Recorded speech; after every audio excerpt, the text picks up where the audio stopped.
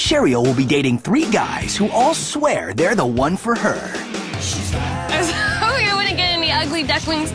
But there's a twist. Aha! Cheryl has no idea. One is gay, one is straight, and one is taken. Who's gay? Think you can tell who's who? I gotcha. He's pretending like he's touching you, Jay. She'll be looking for clues. Your hair is done very well. Wow. If she picks the straight and available guy, they'll win a dream vacation together. I'm impressed. But if she picks the gay or taken guy, she gets nothing. Ah! Will Cheryl be able to figure out who is gay, straight, or taken? It's just so hard. Will you?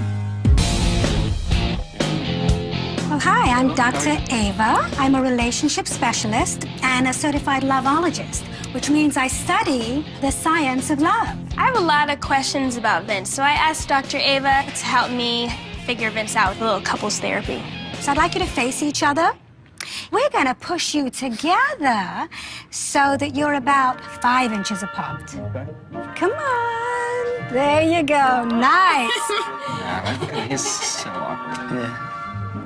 Vince, what kind of woman do you respect the most?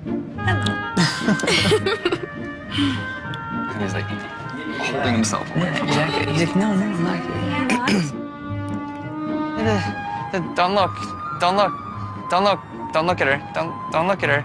Which women do I respect the most? Well, ones that have respect for themselves and, you know, definitely respect me back.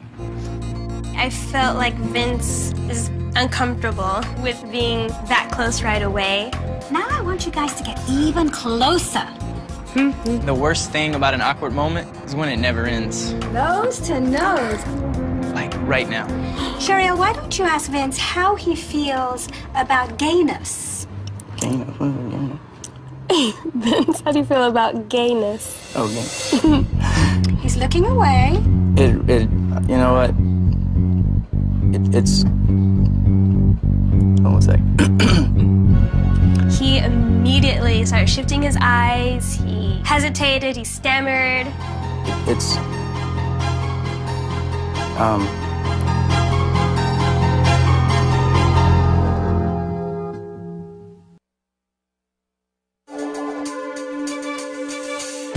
do you feel about gayness? Oh, gay. He's looking away. You know what? It's.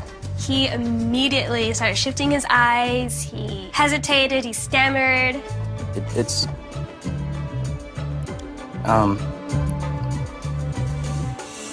You know, it really doesn't bother me. I'm comfortable with it. It falls back to being respectful again. It made me think that there was something more to that question than he tried to let on, although he didn't do a very good job. So thank you both. You both did very, very well. Bye-bye. Bye. Bye. That was fun. Even though the situation is uncomfortable, I'm actually feeling pretty interested in Cheryl.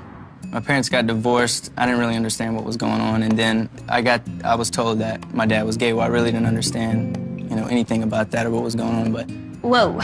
I didn't expect that one. Not at all. That's why I don't care about it. You know, I love my dad for who he is, and I still love him. Did it affect your relationship at all in the beginning? It really didn't bother me.